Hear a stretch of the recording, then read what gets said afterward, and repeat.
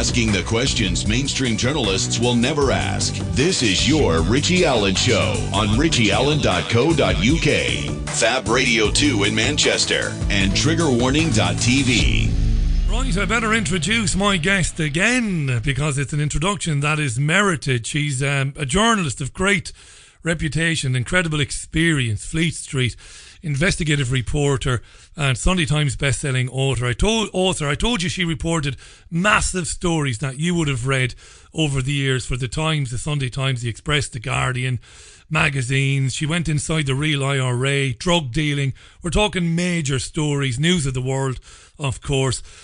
She's interviewed and met people like the Hillside Strangler and the Moors murderer Ian Brady. We spoke last year about that and about monarch mind control and much more besides. Remarkable woman, a real journalist in an age when we don't have many real journalists. Let's welcome back to the show Christine Hart, who's at home, thank God. Chris, you're there. Hi Richie, thank you for allowing me time to get back. No, it's great. Thank you. I was just over at the Sun building dealing with this massive court case that Hacked Off are bringing against the Sun. Hugh Grant, Elton John, Liz Hurley. They're using me as a battering ram against the Sun to try. They're asking for millions to be paid out, saying I stole their data. I spied on them in the Priory and I'm a data thief.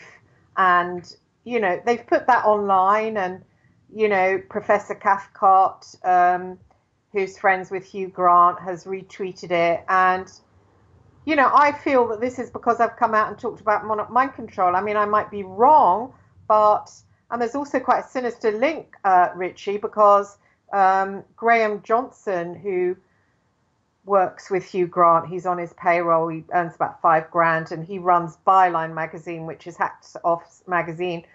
They were due, I introduced them to, albeit over Skype, to Max Spears, and they were, Graham Johnson was going to get Channel 4 and some other people to film him at the conference, and he was revealing a list of paedophiles in Hollywood. And just a week, I think it was a week or weeks, a few weeks before the conference, he turned up dead. So I was just writing my blog, the blog I was telling you about, Life of a White Slave, which is on the 4chan site at the moment. And I was just writing it, and it was, you know, it sort of popped out at me, that whole thing. I'd never sort of put those two things together. Yeah, I can understand why you might think that. And I want you to go... To go back just for a minute to Hacked Off, I just want to remind our listeners, we're talking to a lady here who was involved in breaking some of the biggest stories that you'd have read in your Sunday newspapers for years and years. Now, if you go on to YouTube and you want to hear more about Christine, her own channel is on there. You'll find interviews on there that she's conducted with people, interviews that she's done, including with me last year, about her career, how she got into journalism, her difficult background when she was much younger, and all. It's hugely interesting this.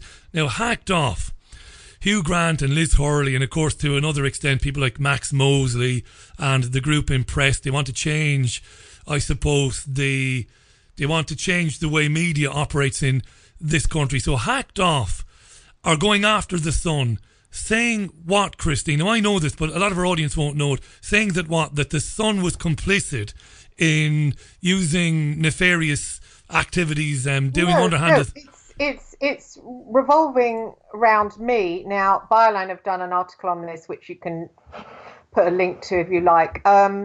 They are using me in a case in the High Court, saying that I spied on Liz Hurley, I spied on Elton John, and Lily Allen, a whole host of celebrities, when I was in the Priory. Now, I was going there and getting hypnosis to reach my childhood, and so I could go in and out. Sometimes I stayed over, you know, that was over a period of years. Yeah. And basically they've come together to say that I was spying on the celebrities for a long period of years. And sharing that with the Sun newspaper, presumably. This is what they're saying.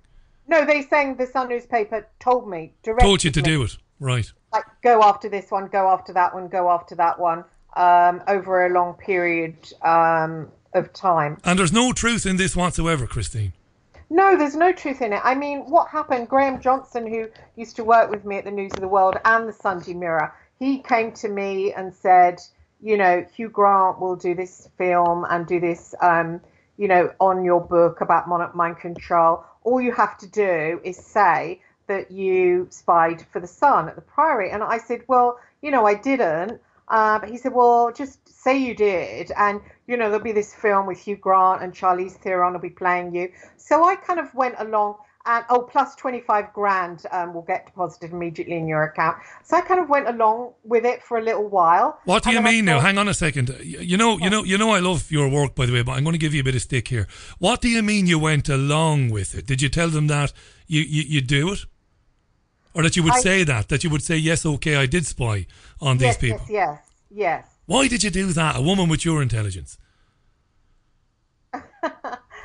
I guess Hugh Grant making a movie, Charlize Theron playing it. I mean, I've already had Jane Campion's sister come after me to do a book of In for the Kill. So it wasn't so out of the bounds of possibility, because I'd met these two serial killers, Brady and Bianchi, that there could be a film. And I'd had film companies come to me. So for him to say, well, Hugh Grant's read Life of a White Slave and wants to make a movie out of it, of course, I just thought, you know, well, yeah, okay, well, he would want to, and it's good. It's got, you know, mind control in it as well as the two serial killers. So I guess I thought, sod the Sun. I mean, the Sun, I worked for them for about 7 years, and before that for 10 years for the News of the World. So I was a News International girl, and they basically dropped me over a really bad investigation into Heather Mills not giving her money to charity. No, it wasn't my investigation. Somebody gave me a phone and said, oh, you talked to her at the end. And Heather knew that these emails that were going to her were from News International. So she ripped into me. Now, I'm not somebody that hangs up on somebody. So she was saying, oh, they treat me like Yoko Ono, and the press have made me look like a whore. And so I was trying to calm her down because, you know, why not? She was really distressed. And she said, you know, what are they doing to me now? And so I spent half an hour trying to calm her down. And basically the Sun dropped me over that phone call. They said, you were highly unprofessional. You should have just slammed the phone down on her. And that was that. They just disappeared. I mean... Why, Christine? Because the culture in the Sun was just to run the story anyway, even if there was no truth in it. You know, in terms of the story about Heather Mills, who, just in case our listeners don't know, is a former model who was married to Paul McCartney, and she had an accident many years ago and lost a leg. There was no truth to any of those rumours that she was fiddling with charity money. No. None. I mean, the guy who did it was called Nick Parker, and he thinks of himself as James Bond. And really, he didn't need to send her loads of fake emails. He really didn't need to do that. But he did that. And then he threw me a phone and said, you speak to her. She thinks this is someone in America. And I thought, well, it was so ridiculous. And so when she rang, I didn't know what to say. And she said, oh, these fake emails that are from someone in America, they've got News International written all over them. Right. So I just tried to calm her down. Now, I don't know what Nick then said to the Sun. He's on staff there, but they dropped me. So I was feeling bitter towards Nick Parker. I was feeling bitter towards News International. So I suppose when hacked off, the MP, Evan Harris, took me out wining and dining in a French restaurant. And, you know, I obviously thought, well, why not say I spied at the Priory? So, you know, I guess I did. And then the enormity of it, that they were going to demand millions out of the Sun, hit me, and I withdrew. I said, I don't want your money. They'd already paid me $5,000. I was supposed to get $25,000. So I withdrew, but they had sorted me out this gorgeous house. Now, it was just on the riverside in a little place near Windsor, and it was a very remote house. And they had, you know, sorted out the whole thing, paid the deposit, and I moved in, and it was only, I think, I was there a week, and my someone broke in, Someone broke in, yeah, and took all my computers and all my photographic equipment. Everything went, but not jewelry. So I had a Gucci watch, I had rings, I had gold jewelry, all out where they could see it, as they came and went, because the stuff was in my bedroom because I just moved, and they didn't touch that. And the CID said it was professional. And I rang, Graham Johnson at the time, and I said, it's you. You've taken, you've burgled me, because they've got a lot of bent cops work for them. And he said... Allegedly. Okay, allegedly. Allegedly, right. Go on. He said to me, oh, just think yourself lucky you and your son haven't been beaten up. It was just scallies. Forget about it. And I just thought, I'm not going to deal with people like this that are so, I mean, as Brian Harvey knows, I've interviewed him for my show. They threaten, they're hiring Glenn Mulcair, who's just come, he's been out of prison a while now. He's been in prison. Remind the audience of who Glenn Mulcair is. He's a phone hacker. So he went to prison, but now hacked for the news of the world. Now, I ask you, why are they called hacked off? And they're like, oh, they're so against phone hacking, yet they're hiring the guy who did it. And they're hiring Greg Miskew. I mean, Brian Harvey proved that. I knew it anyway, but he proved that when he confronted him, and he's taped it. And you can see that on YouTube. They pay Greg Miskew, who's the ex-editor of the News of the World. Now, why are they so against that? And yet they...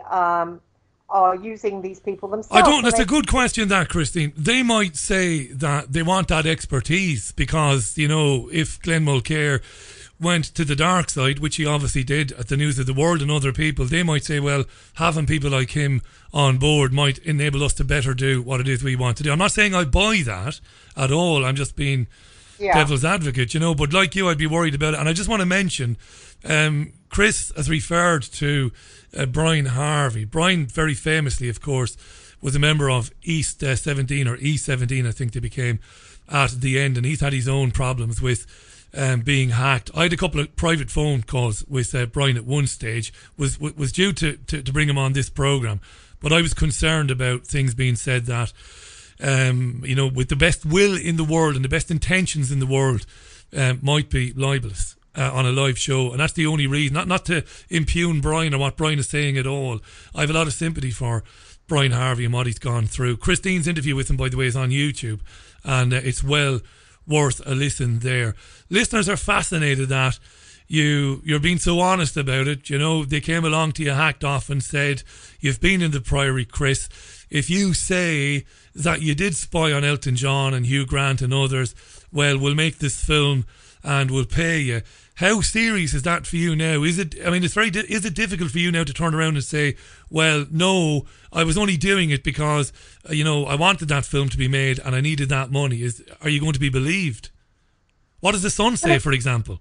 Well, exactly. Well, I had a meeting with the Sun, and they're going to fight them in court. So it's going to go to a court battle. It's going to go to trial. The legal, I can't remember his name, Angus, told me just now. So I have to make a statement.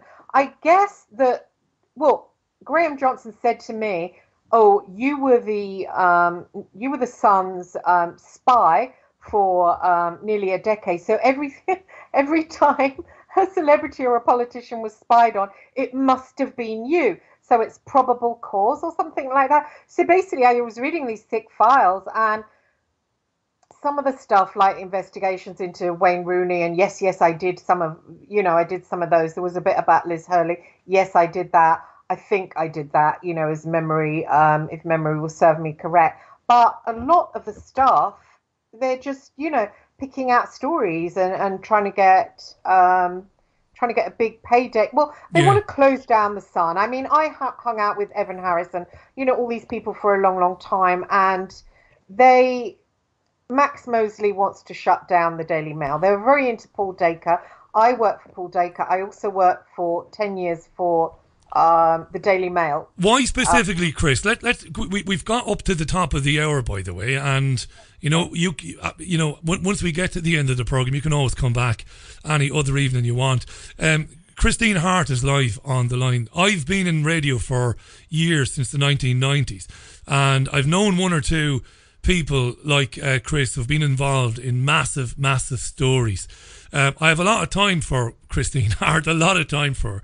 But I'm going to say there are one or two people on Twitter that are giving you absolute dog's abuse, Chris. We've had a tweet from Les, and I know you've got thick skin. Sorry, Richie, she just sounds like a typical lying mainstream journalist, lying for money and a house. Now, Chris, what about those listening who would say, we know all about Christine Hart.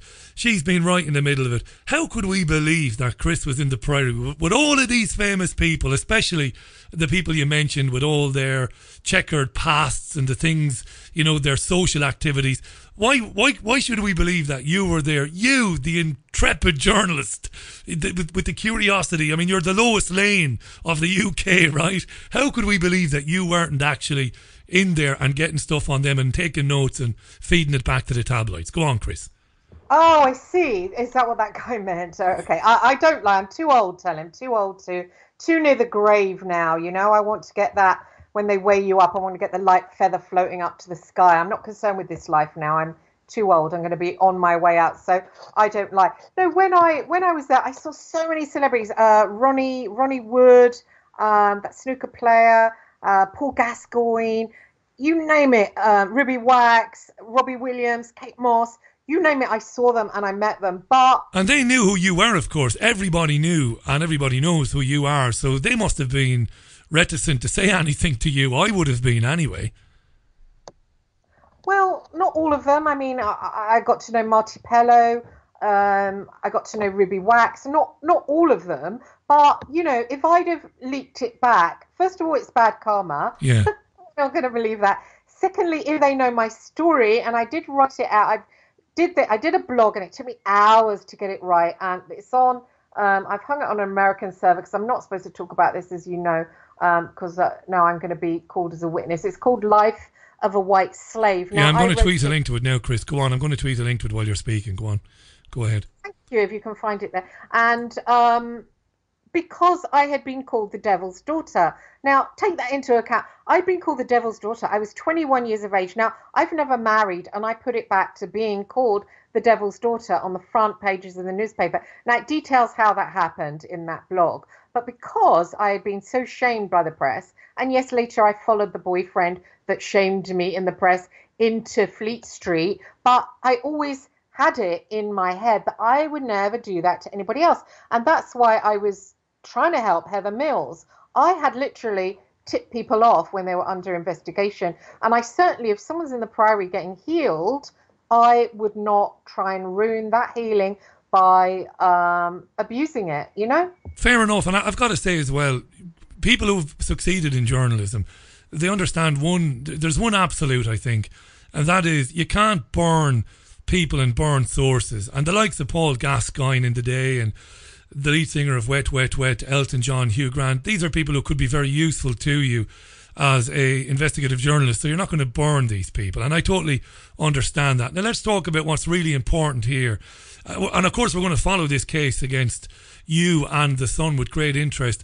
Why does Max Mosley and others with this impress the state recognised regulator, why specifically do they want to get rid of the Daily Mail and the Sun? Now, a lot of our readers here in the Northwest, I would say quite rightly, loathe the Sun because of what it did to the city of Liverpool, and I don't buy it, and I wouldn't read it because of that. Maybe I'm a bit pious, but I wouldn't. But I also understand, to be fair and to be balanced, the Sun and the News of the World, with yourself, of course, and the Daily Mail have done some fantastic investigative journalism in the best interests of the wider public many times over the years. Why are they going after these particular papers? Why do they want to get rid of them? Well, it is Max Mosley, isn't it? I mean, he's the weight behind it. He's putting a lot of money into, and Hugh Grant.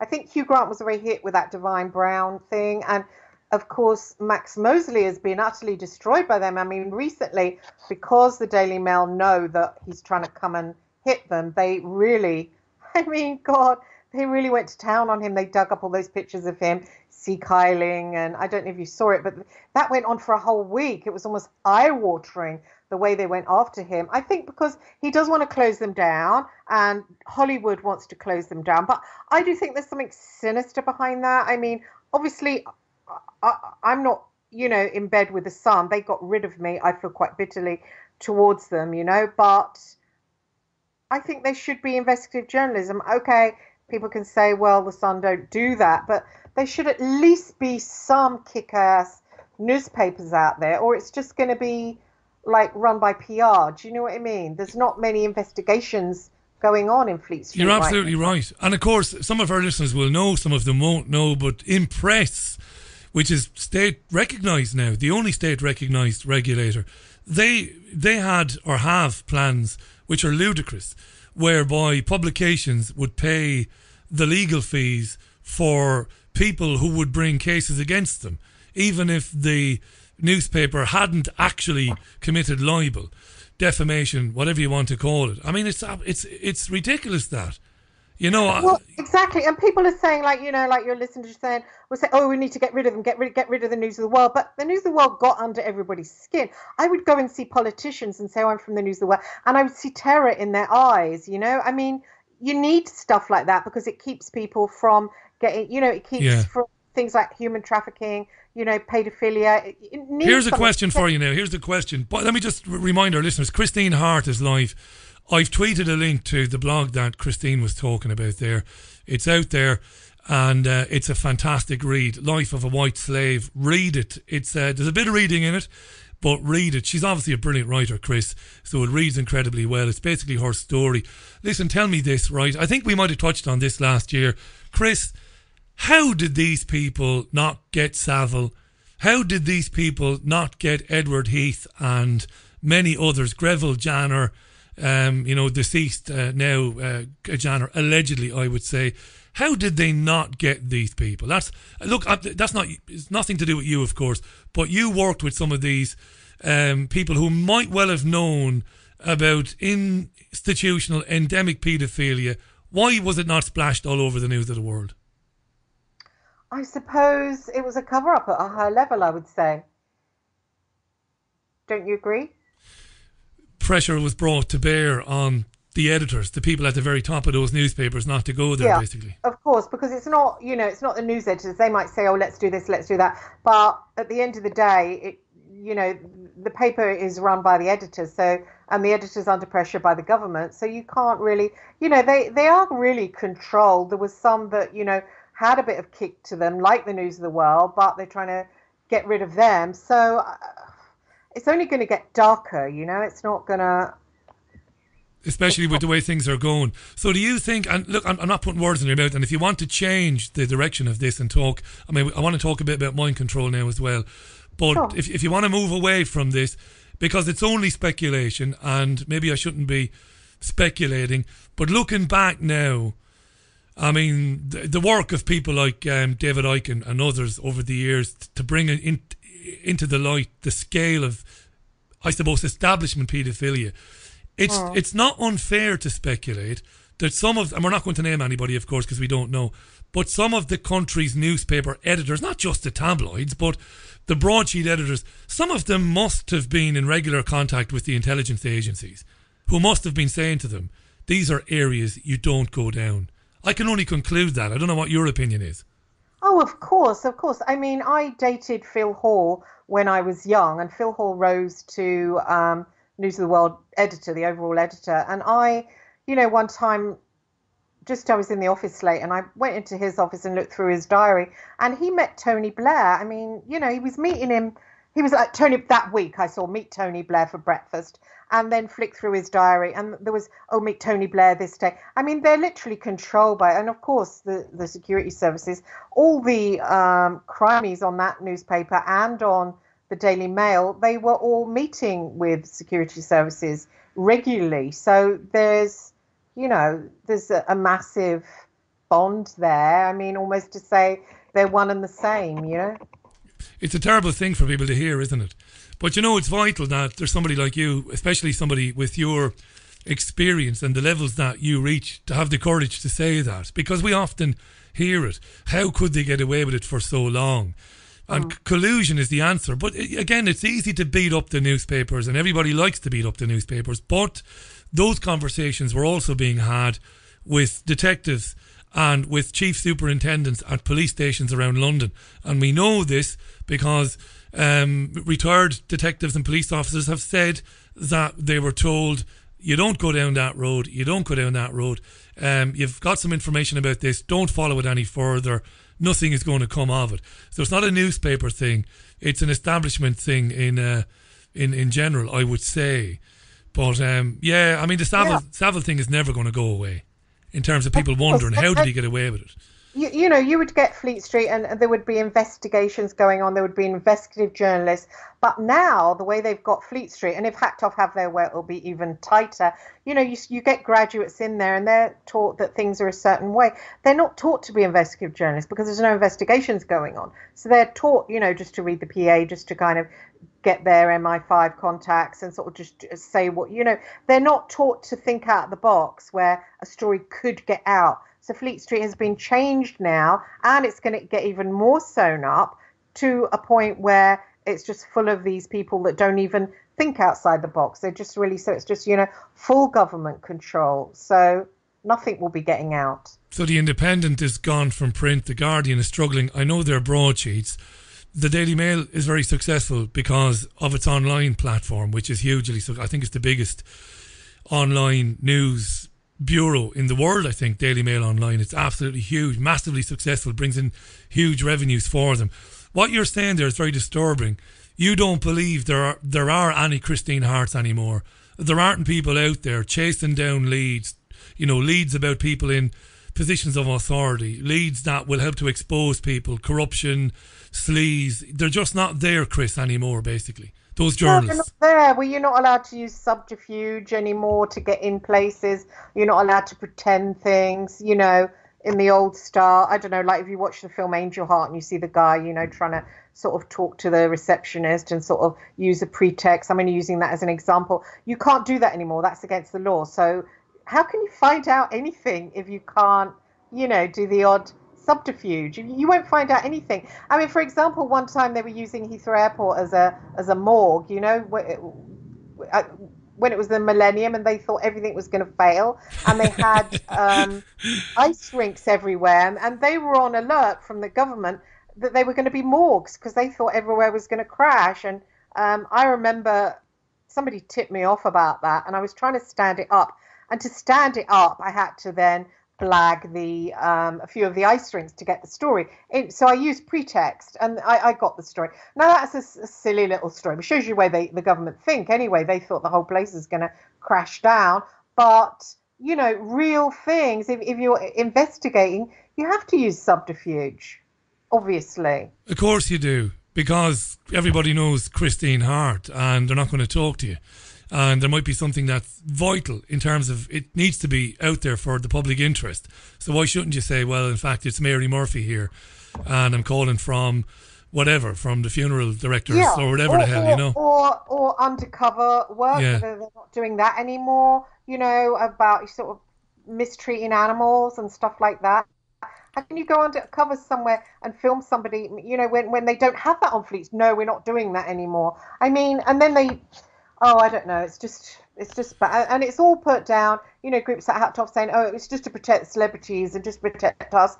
But, you know, that's part of being a celebrity, isn't it? And who really, I just think because of who it's run by, because it's linked to Hollywood, but they just don't want us to know absolutely anything that's going on. Of course they don't. One of the things that is really interesting now, of course, and we spoke about this last year, and I know you believe this, while what happened to the family of Millie Dowler is terrible, and nobody would dispute that, and while people having their phones tapped to hear their personal messages is wrong, you, I think, concluded, I think you hinted at that last year to me, well, more than hinted, that this is like the kind of problem, reaction, solution scenario. These cases are being used to create a kind of a public outrage to bring about more and more constraints on the freedom of the press. So basically, it's a kind of a state false flag, this. I think you believe that now, Chris. Is that right? Oh, yeah, I totally believe it. You know, I think I shared with you about John Boyle, and I've written about him in the article. I don't have a picture, so I've used Dirk Bogarde. Now, the reason why I used Dirk Bogarde is he looked like him, and he's got he's aristocratic like him. So you're talking about a public school boy. I just wanted people to see what had gone on. Now, I brought him into the News of the World. He brought in the hacking, and he was never mentioned. I mean, Nick Davies, who wrote the book about it, there's no mention. It's all about, Glenn Mulcair, he's brought in the phone hacking. It's really bad and let's tighten up. But I believe, and as I've written in the blog, that it was a setup, that Boyle brought it in. Now, Boyle works for MI6. Okay? And he was your ex-boyfriend. You met him when you were 19, I think. Yes. And he was your ex-boyfriend, MI6, and you introduced him to the News of the World. You're certain this guy was heavily involved in the operation to, set this whole false flag phone hacking up. And yet, as you said, the guy doesn't get nary a mention at all now. Well, he was the one who trained Glenn Mulcair, who everybody knows as a hacker. Glenn Mulcair was his office boy. So basically, he gave them the phone hacking. Boyle gave them the phone hacking. They took it on board. He charged £5,000 a pop or something like that. They then craftily nicked his office boy, who would do it for peanuts. And then, of course, he screwed up because they were hacking the royal family, because he wasn't a private investigator and he didn't know anything about it. He didn't know any better. So he was doing all that. But okay, so that's fine, fair enough. So why didn't Nick Davies from The Guardian, why didn't he then profile John Boyle? Why didn't all the newspapers at the time profile and say, well, this is the guy who masterminded hacking. The other guy is just chicken feed. Here's the guy in his £8 million mansion. But there was, and I know Nick Davies was investigating John Boyle because he kept asking me questions. What is he like? What clubs did he go to? Because he used to go to those rubber leather skin 2 clubs and blah, blah, blah. So I was telling him all this, and he said, I've got hold of somebody who used to go to cocaine parties with him. So I thought, when his book comes out, it's going to be a massive expose. There was absolutely nothing. Absolutely. I think there was one line about him. Nothing. So you had Nick Davies from The Guardian going after Boyle, collating all this information on him. You gave it to him, as you should do, and the book comes out and nothing about Boyle. Nothing. And, I've had a word with a BBC journalist I know who's quite senior, and they said they were going to do a documentary on Boyle. Anyway, years passed, and I said, well, what about that documentary? And they said, no, he's an untouchable. Now, you presume, I'm guessing anyway, no better woman than you. Did you speak to Nick Davies after that to say, hey, listen, what's going on with your book? I gave you everything you needed to know about John Boyle.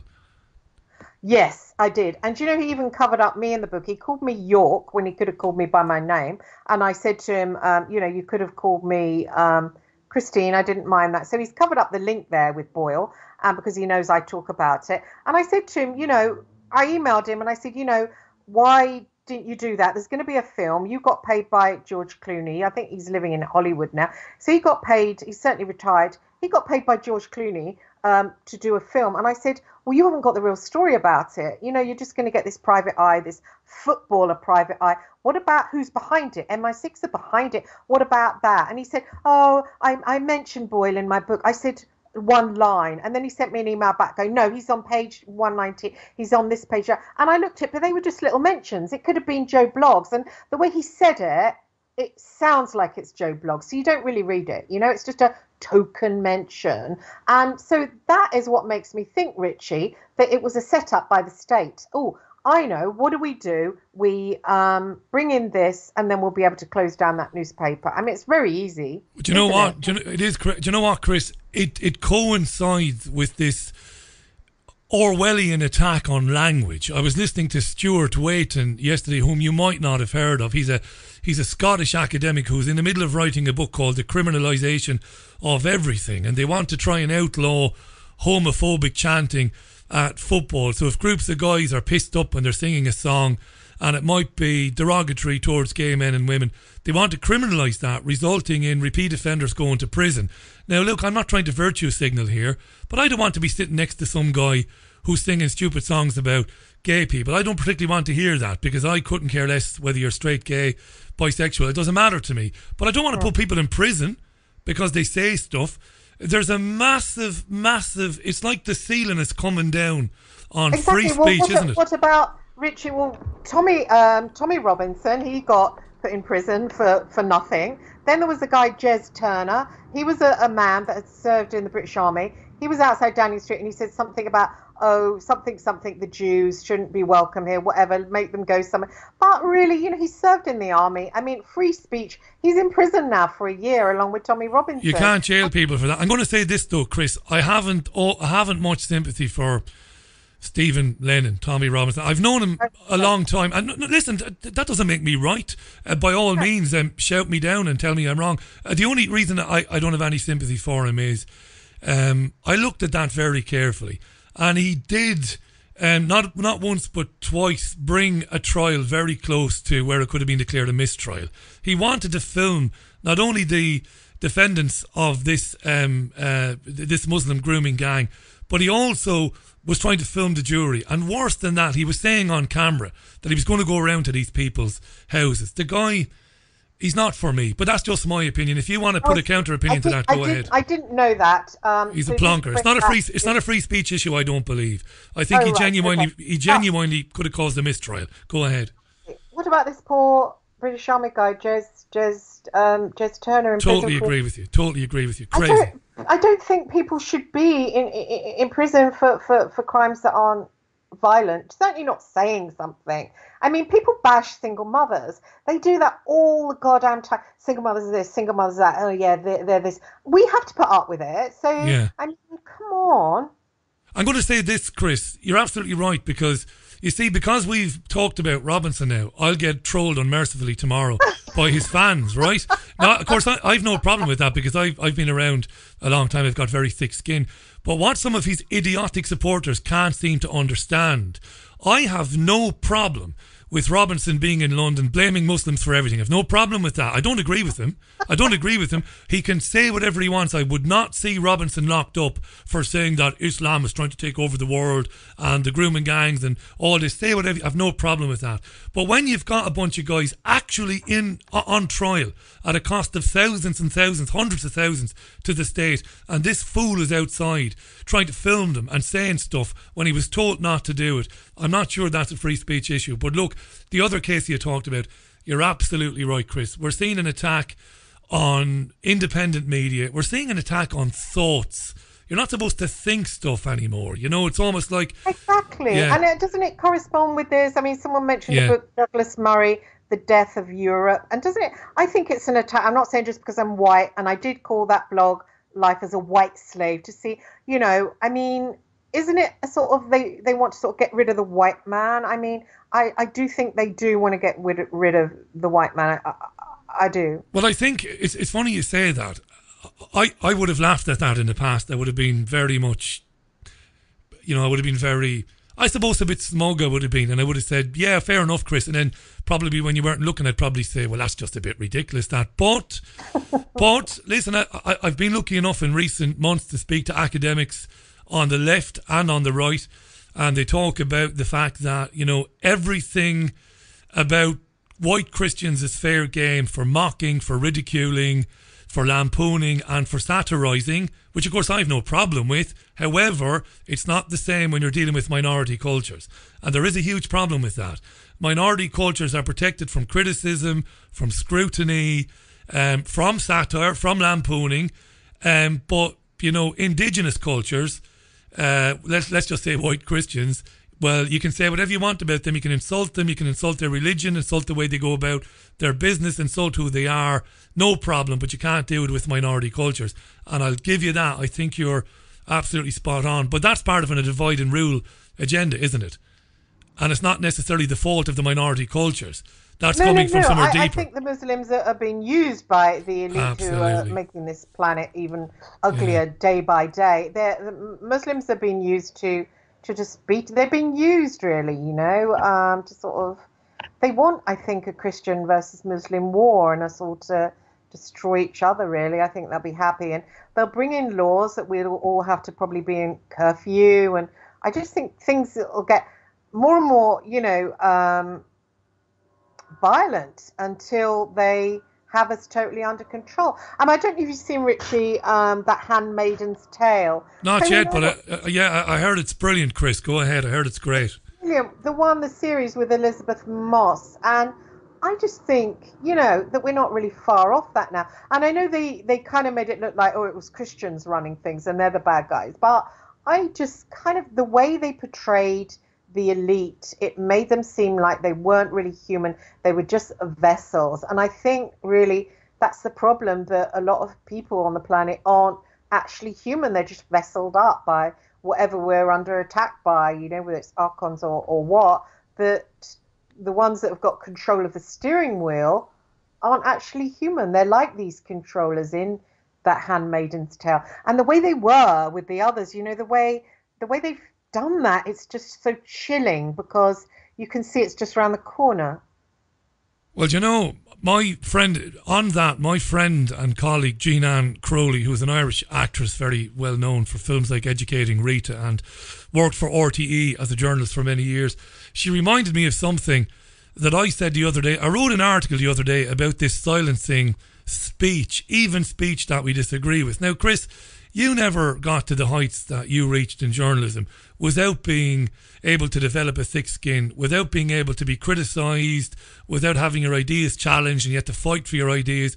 We're moving into this world now where we're moving towards self-censorship, because the system is telling us all the time that you can't say this, you can't think that, it's wrong.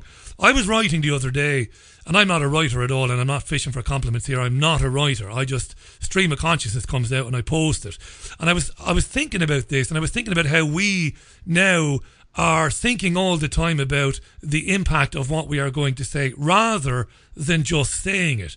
And I was reading Quentin Letts in the Daily Mail, and he wrote about this Shakespeare season in London at one of the theatres, and how in one of the Shakespearean plays they're using a deaf actress who's signing the lines. I think it might be in As You Like It, maybe. And I could be wrong, though. I mean, my mind's gone a bit blank now.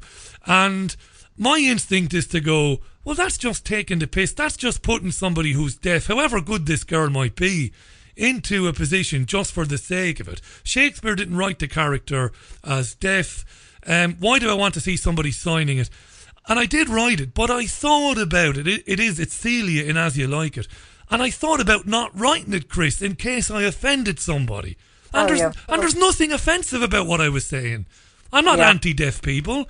I just thought it was ridiculous. Why put a deaf girl in that role? Celia wasn't deaf. You know what I mean?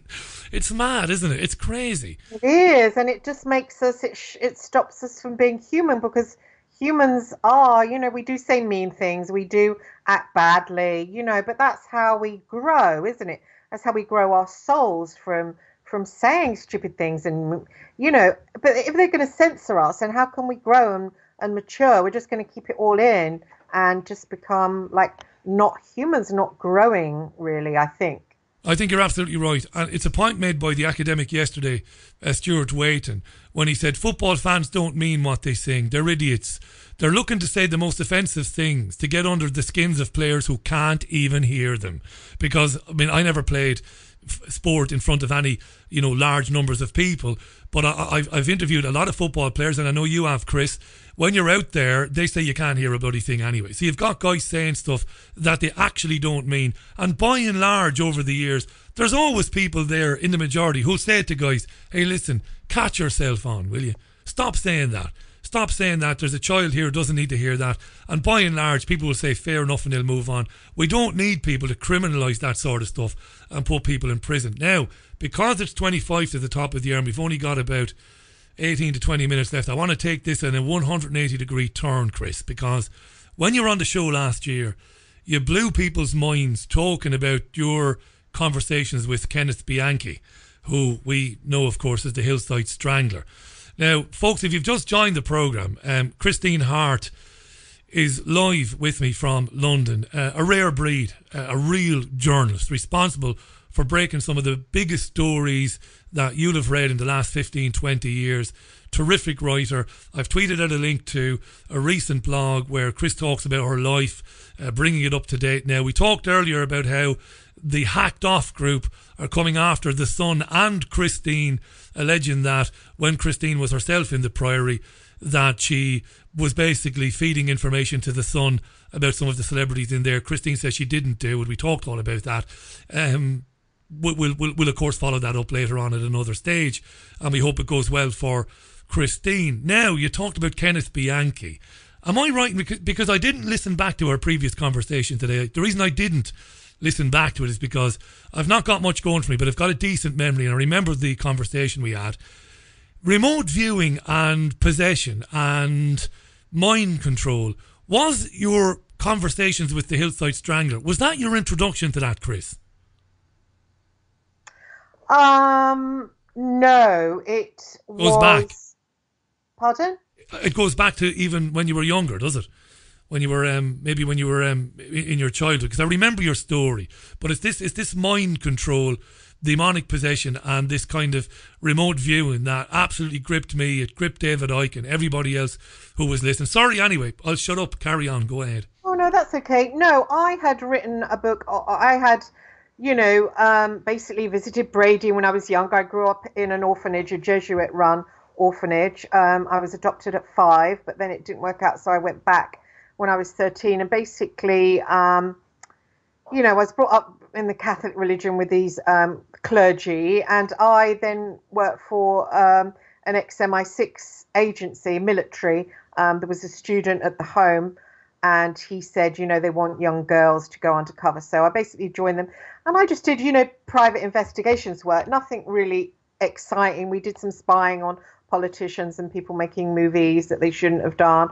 And then I went from that into working on Fleet Street, and then I brought in the phone hacking.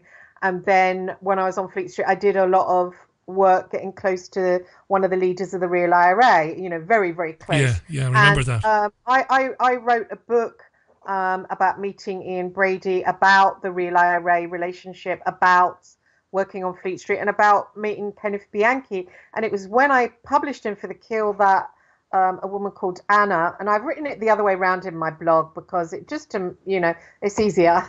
Yeah.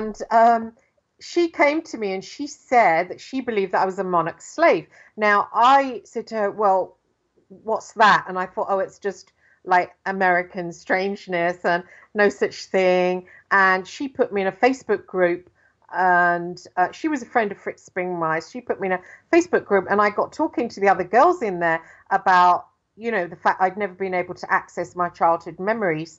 And Dr. Collins in the Priory was trying to help me do that. And she said to me, oh, is it a screen? And I said, yeah, there's a screen there. She goes, well, what's on the screen? There must be something on there. And I said, Donald Duck. Yeah, I remember now, yeah. Disney program. And I didn't believe her. But then over time, I kind of recognized that, especially when I was with the Real IRA commander in Dundalk, and Crossmaglen, as you know, it's a no-go area for strangers. I pushed myself as a reporter. I pushed myself to have a sexual relationship with him. And he noticed that he felt I was two people. He said, you're like two people. One is scared of me and nervous and quite depressing and moody, and I don't like her. Well, that's the real me. And the other one is wild and, sexual and devil may care, and that's the one I like, which, I noticed that at certain points, especially certain times when I was getting into Fleet Street, whether I got in there just to bring in the phone hacking, I don't know. But when I got in there, I noticed that this part of me was present, and it could do things like remote view. It could find out things psychically. I can do past lives. I can touch something and know where the person's been, things like that. And Anna said to me that is what they put into us. And of course, I've read Russ Disdar's stuff on Chosen Ones and satanic super soldiers. He's done a whole thing on it, and he believes that in these orphanages, they get the Catholic orphans and they traumatize them so their minds split, and then they hypnotize a part of them so it can be triggered. So they would split me by causing me trauma, and I was sexually abused by my adoptive father.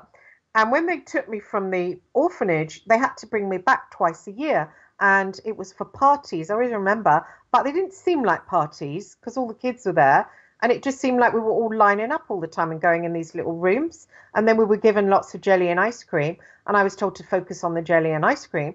But I remember crying when I came away and just feeling like horrible. And so they never really let go of us. We were theirs, and they keep files on us. They've got a file on me. And she said that basically they traumatize you, and they get one of the parts, which is the core part, and they kind of own it. So they drench it with hypnotism. They attach demonic entities, or one demonic entity, so it has psychic gifts, and that is what they use to control you. So what you've got left is not what you should have always had. What you have to live life with is something that isn't the whole you. It's just a part. And I had always noticed that. I mean, I don't own my sexuality. I'm not sexual. And I haven't got common sense, but when that part comes into me, I'm like, I'm psychic. I don't fear anything. I have my sexuality, but it was only targeted for certain things, like enter Fleet Street, go and liaise with the head of the Real IRA, have a sexual relationship with him, do the stories. But, was that the real reason I was there? According to these people who are studying this monarch mind control, that they use the girls, whether I'm one or not, I suppose you can never say for sure, but I certainly fit the bill. They have a certain group of them that kind of, when they have sex with the man, when he kind of, they download information off his skin, and then they pass it back to somebody else by having sex with them on their skin. Now, I don't know how true that is. I don't know. So, I mean, when I wrote that blog piece, I kind of posed the question, because can you ever prove that? I mean, it's very difficult to prove it, but exactly. But it's out there, and it is out there. It is out there. And the cure, they say that. I mean, James Casbolt, who I write to, he's in prison at the moment for 12 years for doing not very much. Max Spears, who came out and talked about it, also he was a friend of mine. He came on my show many times, and he was a personal friend.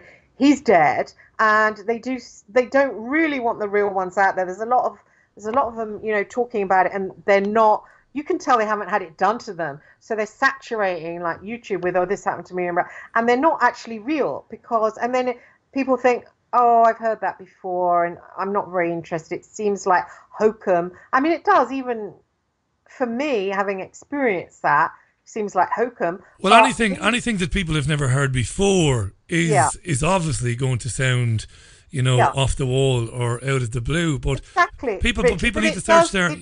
It does involve the occult. It is the occult. They use hypnotism. They also use spells. So really, I think the only person that I've found is really good at talking about it is Russ Dizdar. But then Russ Dizdar seems to think that people like that are here for a black awakening, that at some point they're going to all be triggered.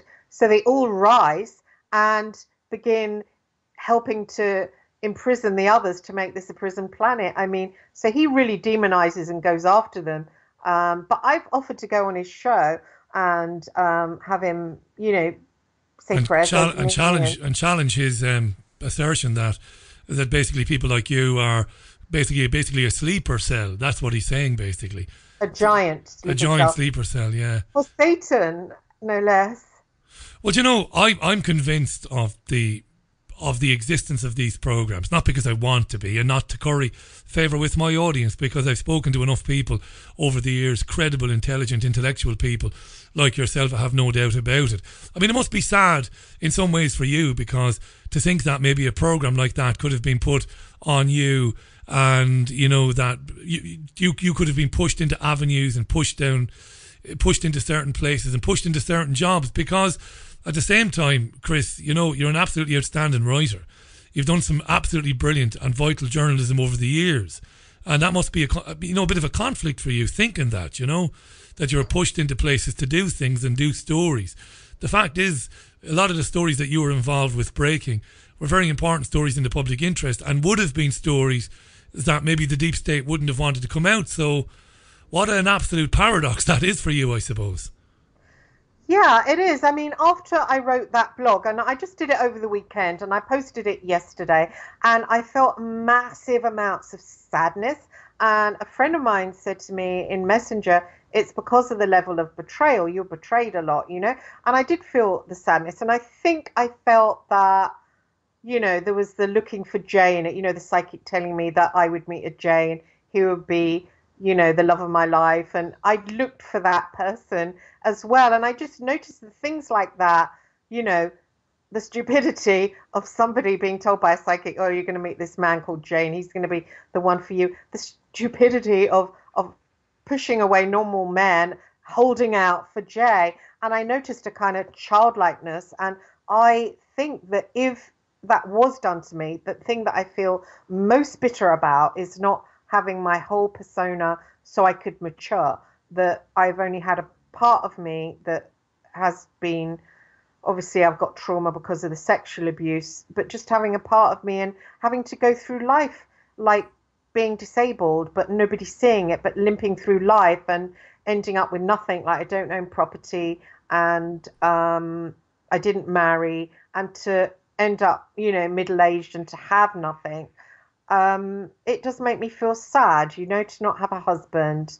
But I didn't have my sexuality. I mean, my sexuality was just like a switch that came outside me, and then I'd be flooded, and it would be like, oh, leader of the Real IRA, got to go and get close. And then soon as he went to prison, it turned off, and it makes me sad that I never had my sexuality to give to a man, and have ended up married and living in a house, normally going into, middle age and feeling that they've got something. Now I'm middle-aged and I'm thinking, how am I going to support myself? I'm in rented, I've got my son, and that makes me feel really, really sad that I didn't really have my life the way I should have done. But it's not, from me, this is not a throwaway line. It's not an own goal. You've given me an own goal, but it isn't an own goal.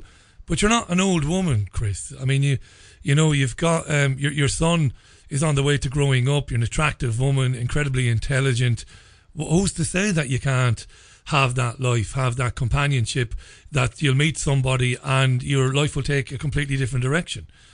Because of everything you've been through and the positivity that you've exhibited here today and when I've spoken to you previously, I wouldn't be pessimistic about having whatever type of life you want to have. Surely you can have it.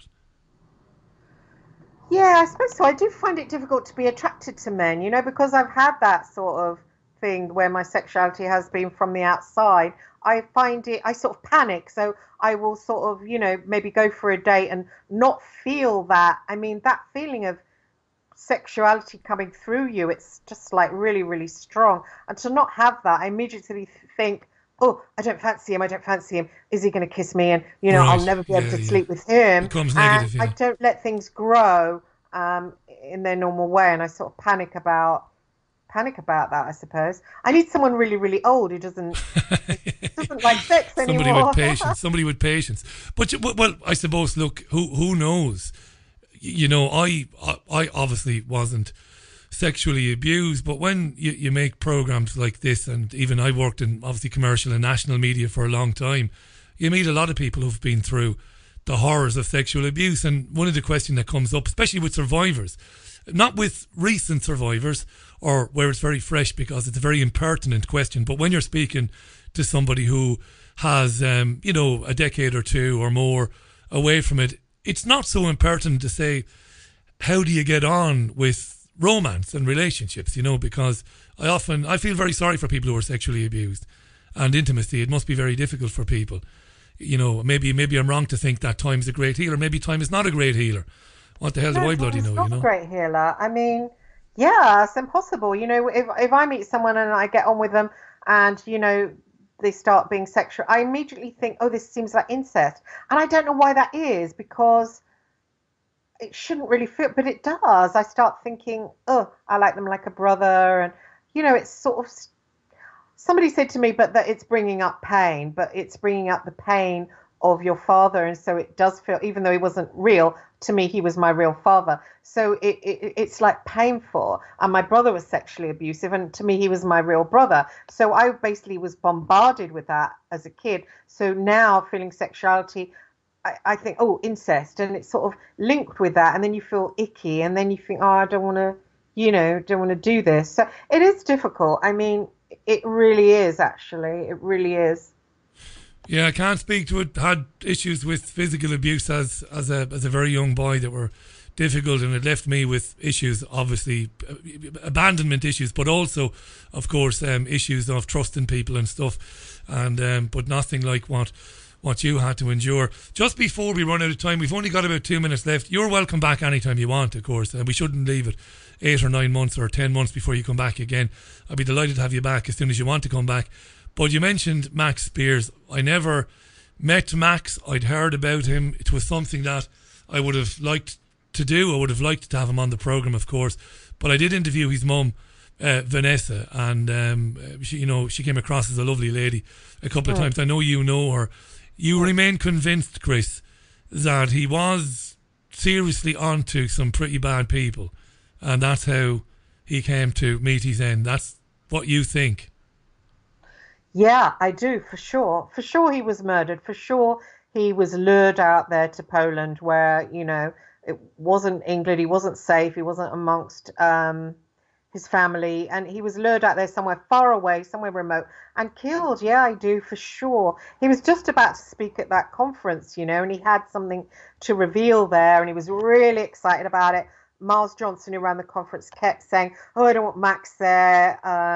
I'm having people that are going to talk about UFOs. And Max begged me to get Miles to let him speak there, which I did. It took me a long time.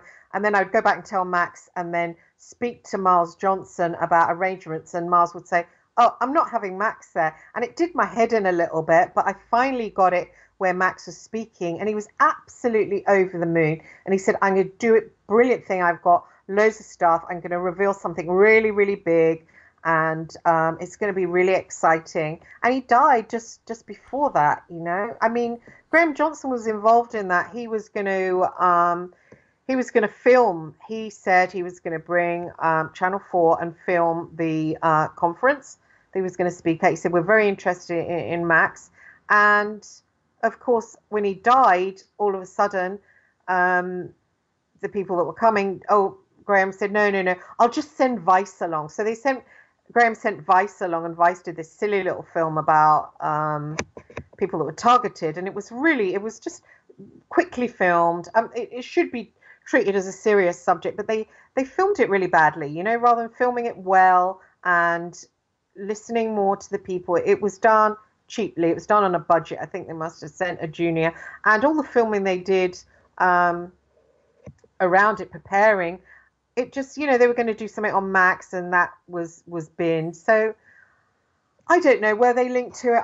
Who knows? But I'm pretty sure he was murdered. I mean, why would he just die? If he had information about people operating in his own country, namely here, you think going abroad into Eastern Europe, this is in no way now to criticise the Polish authorities or anything like it. Their police and their authorities are, just as competent or just as incompetent as they are here or anywhere else. But it's the sort of thing agencies do, isn't it? When they're away from their base, from their home, from their friends, and he would have had a lot of friends who write blogs and who make programs.